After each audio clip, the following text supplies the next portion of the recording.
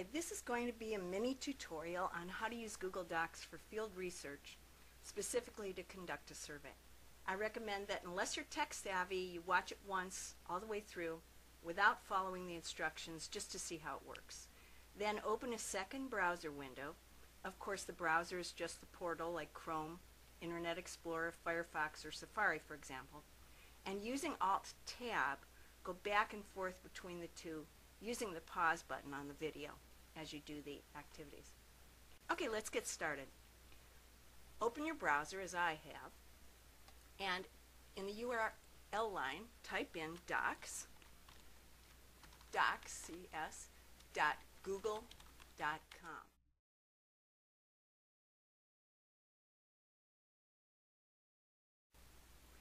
Now there's another way to get to that as well. If Google is your home page, which it is for me, go to More. It's in the same line where you see images, maps, news. You've probably used those. More has some other cool things, and the one we're going to use today is Document.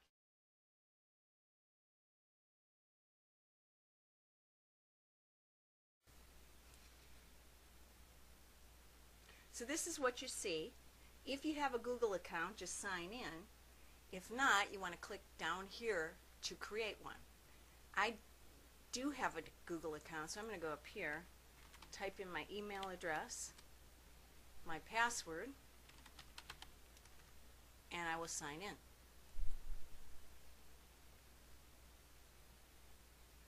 Once you're in Google Docs, click on Create New. Right here at the left. And from the drop-down list, choose Form.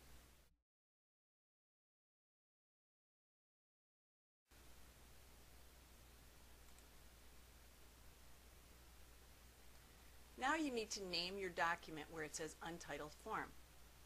I'm going to call mine Capital Punishment Survey.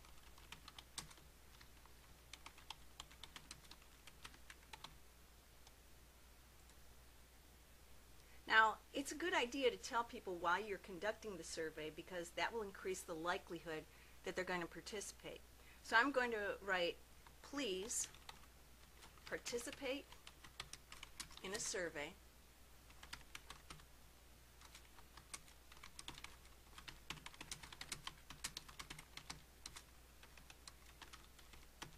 I'm conducting for my English 1551 class.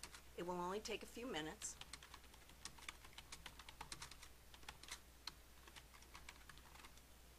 Please respond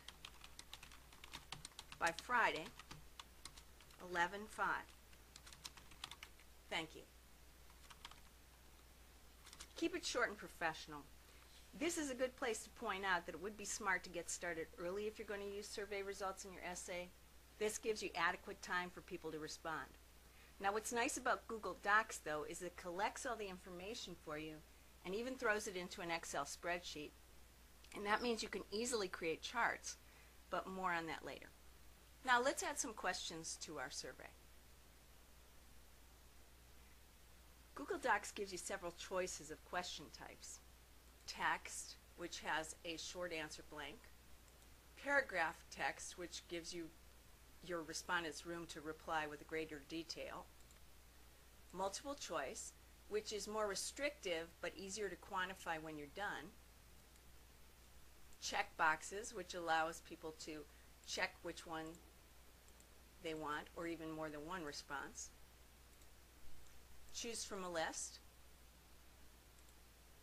Scale, which allows respondents to rank or rate something. And grid. These are all pretty self-explanatory. So for our practice survey, I'm going to do something a little special. It's called a restrictive question. A restrictive question is designed to split respondents into groups. It routes them so that they can only see the questions from a specific question pool. I can even eliminate those with a particular response from participating further in my survey if I like. So this is cool if you want to, say, interview only college seniors, or only those who cook, or those who favor gun control, and so on. For example, I want to ask different questions of my respondents who are pro-death penalty and those who are not. So my restrictive question is simply, do you agree with capital punishment? I'm going to select a multiple choice format, and my choices will be yes, no, and not sure. So rather than waste the time of those against it, I can eliminate them from the survey in just one question. At the same time, I can determine the percentage of respondents for and against the death penalty. And this technique has lots of potential. So, let's type our first question. Mine will be, are you in favor of the death penalty?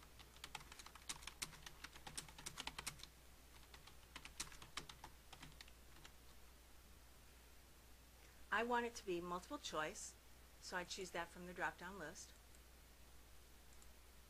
And my options are going to be yes, no, not sure.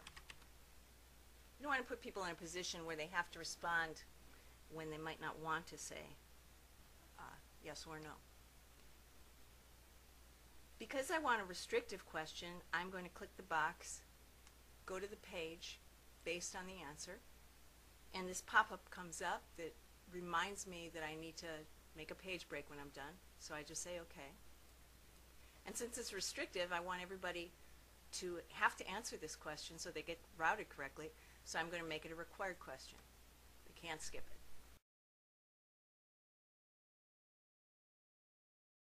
And then I click done. And there's my question. Now, in the add item, I have to create my new page where I'm going to route all the people who say yes. Down at the bottom here, it says page break.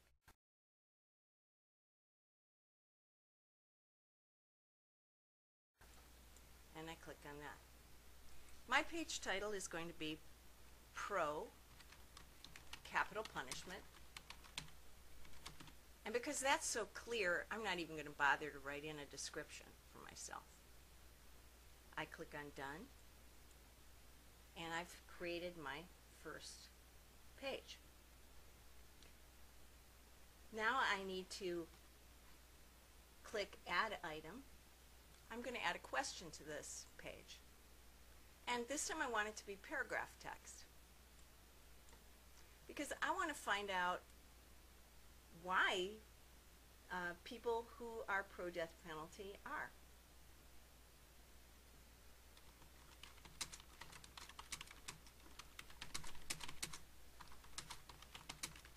I've chosen to make it a paragraph text because I'm thinking I might actually use some of the responses in my essay. So if I came up with the statistic 60% of the people were in favor, as one respondent said, I think that society will only be safe if there's a death penalty, I can use that quote, so I'm thinking ahead. And my question is done. And there it is on my pro capital punishment page. Now let's add a page for those in the other group, in my case, not pro death penalty. Page break.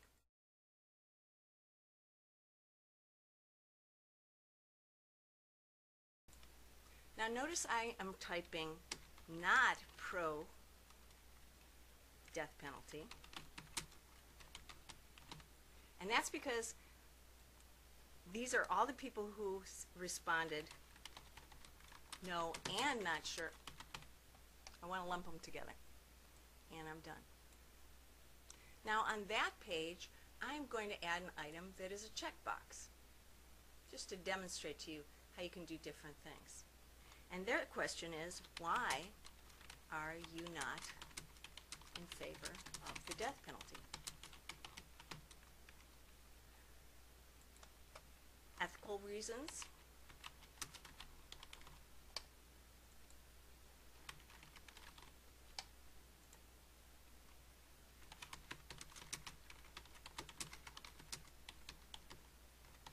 And I would type all the things I could think of, and then when you do checkboxes, it's a great idea at the end to give another option where a person can actually fill their in. It can be very frustrating for a respondent to only be given certain choices and their choice isn't there. So that's a less easy to quantify, but better than frustrating your respondent and maybe making them quit. Then you click Done. Now, we have already started our routing. We've got those questions for not death penalty and pro-death penalty. Now I can add questions to either of these pages for either group of respondents. If I accidentally place a question on the wrong page, it's simply a matter of dragging and dropping it to set it right. I do see one problem, though, that here's a sample question which Google Docs put in there for me, and I don't want it. I can edit it by going on the pencil, duplicate it, but what I want to do is trash it with the trash can, so I click that. Then OK, and as you can see, it is gone. Now that we have pages to route people to, we want to add one more page break. And this will be the final page of everyone's survey. In my blank, I can write the word end or last page. For me, I'm going to put thank you, because that's what I intend to have this last page say, even if you're routed there after the very first question. I appreciate you taking time for my survey, something along those lines. And I click Done. And you can see that that comes up as a separate page. Thank you, I appreciate your time. Now what I want to do is I want to tell each page, like when you've finished all your pro-capital punishment questions, I don't want you to accidentally start into the not pro, so I want to route you directly to my end page. And here it is, I'm clicking on it. And I have to do that for each of my pages, so I also want to route the not pro-death penalty people to this thank you page. Once I've done that, now I can go back to my restrictive area, click on the little edit pencil, which will open that question to me. And as you can see, I can now route all my yes answerers to the correct page, which would be the pro-capital punishment page, the no ones to the not sure to the not. And so now I have my restrictive question doing what it's supposed to. I click Done.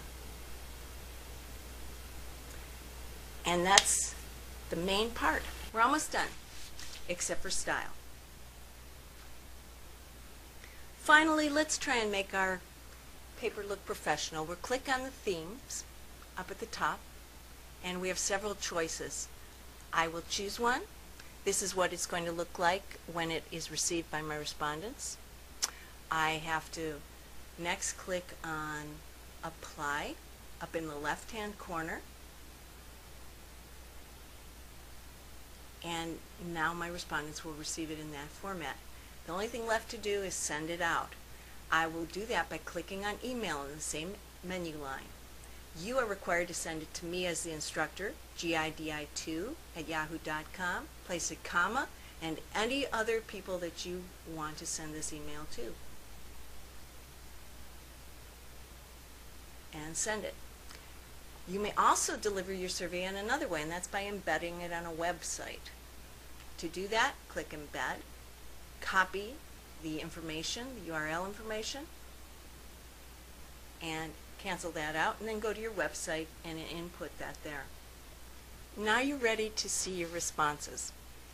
These will come to you in a chart. You go on Google, you look and see responses up in that same menu line, and here's your chart. Of course, ours is empty because no one's replied yet, but as people respond, they'll be in there.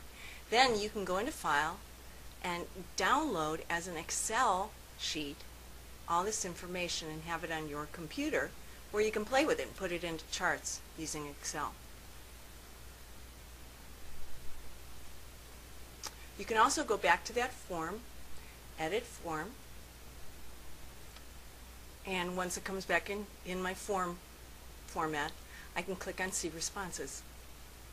And you can see that it is going to throw it into a chart. It's just giving you a graphic representation until you actually have results to put into a chart. So it's a very sophisticated program that's really easy to use, and I think it'll help you a lot if you decide to use it for your essays. Great job, guys.